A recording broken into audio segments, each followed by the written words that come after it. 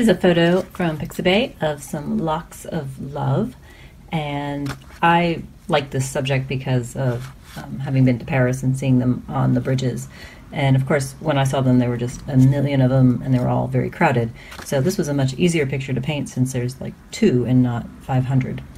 So I'm going to begin with some masking, and one of the highlights of this painting will be the metal. So we want to make sure that that is nice and shiny.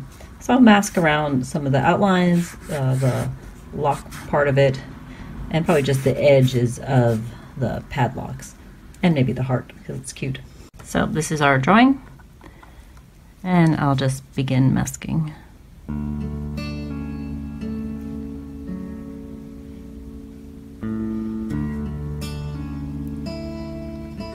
Looks like my masking fluid's, not the masking fluid, but the brush is a little on the dirty side.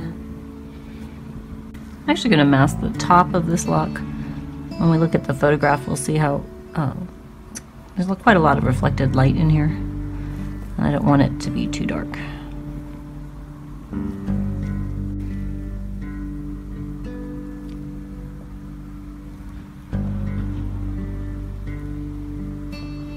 And we'll let that dry. For the background, most of the time I like to kind of follow what's in the actual picture because that gives me a good idea of the contrast between the background and the foreground. But this has very little to offer. It's just kind of some grayed out buildings.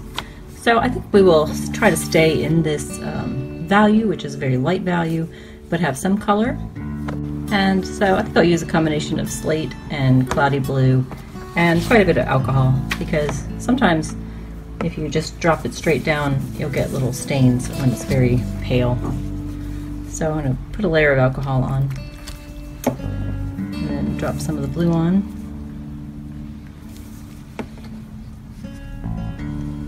A little bit of the gray. Just kind of chase it around here.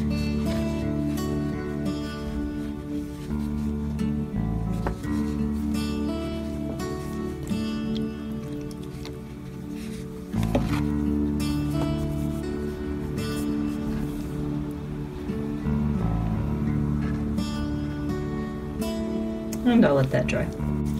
So this is the dried background. It's very pale, but it's a good start. And I'm going to pull off the masking fluid. And I've got some reds. This is crimson and coral, and some eggplant and slate. And I'll probably add some other colors in, but we can get started with these. I'm going to begin with the fence and the slate and the eggplant. And I'm going to put the eggplant in the palette and let it kind of thicken up while I work with the slate.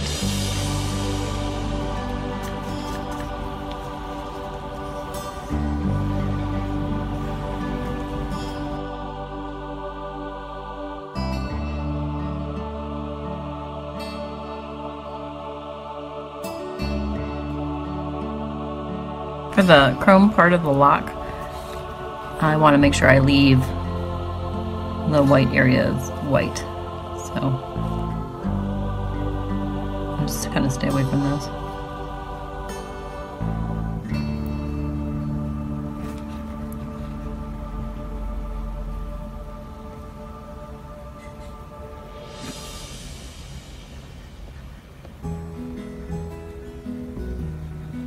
Now I'll use some of the eggplant and come back in on the darker areas.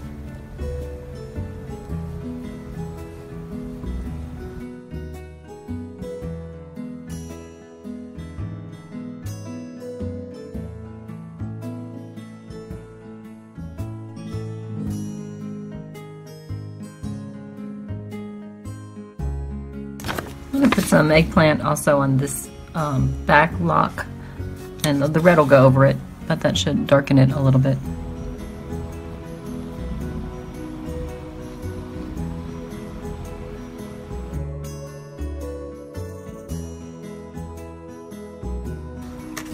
So this is the crimson.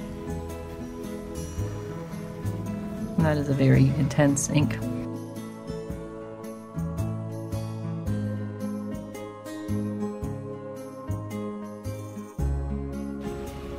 think I'll end up painting over the heart.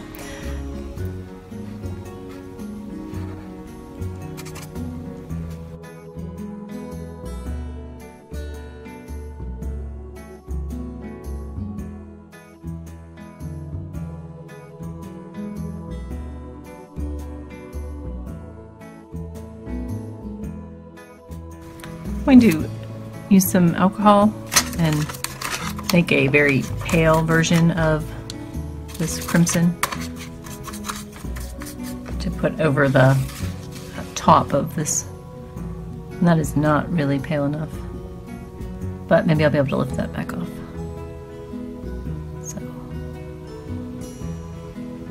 I'm going to put it in and then lift it back.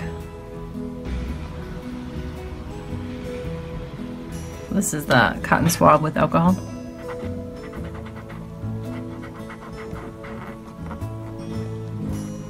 And that's more like the shade I was looking for.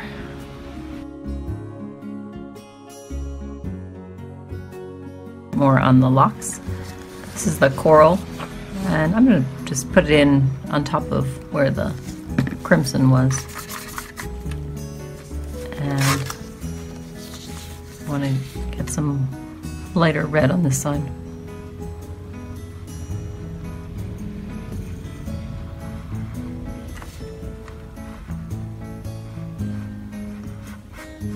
Looks like it's expanding a bit there.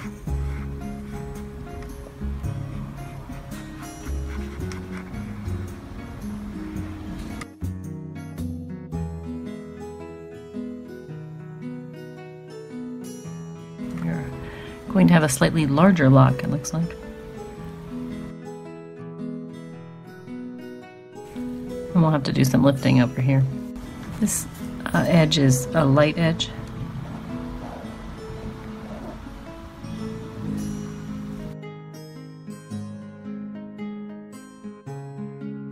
I'm going to use a dark marker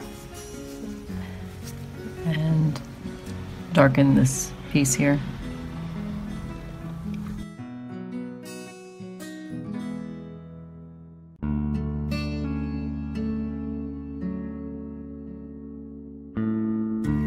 This is a lighter gray. I'm going to use it for an intermediate tone, which is really very similar to the blue. Take some alcohol and I'll just round out this bar.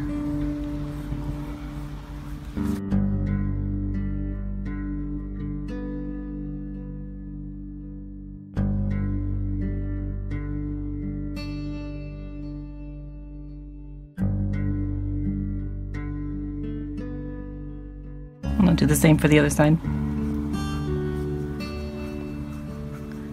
Looks like there's a little pink still left in the brush, so we'll call that an added bonus.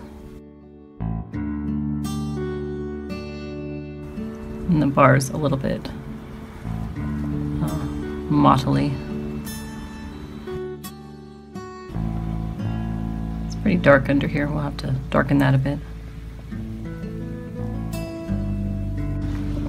I'm going to run a brush through the chrome here. Again, attempting to not go over the area that absolutely is white. It looks like I might have failed on that already.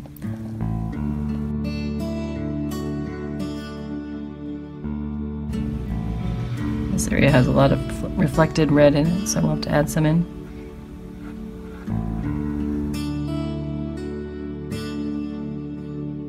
I've taken some of the red from the palette and I'm going to add it to the inside of this.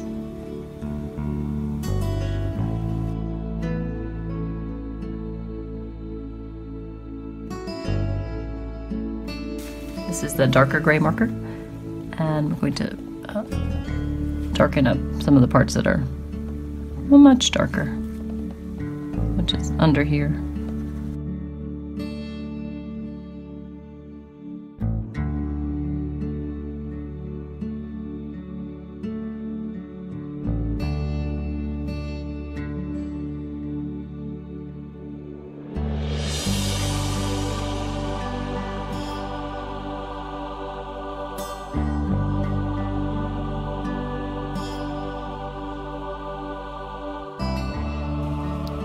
I'm going to blend it in a little bit with the brush.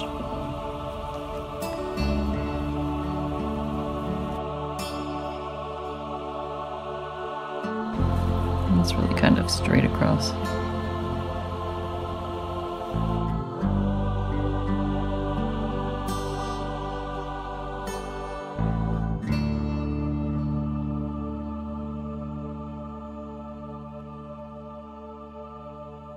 So I'm going to draw in the heart.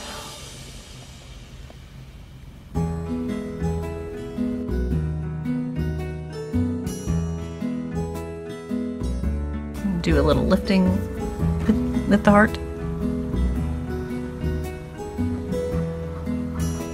And the photo has some black lines on both sides of the heart, so they're kind of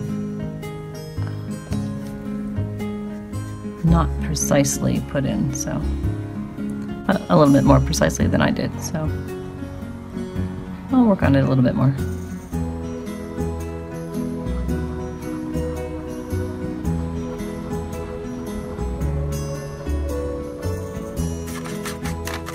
I'm going to pop in a little bit more red.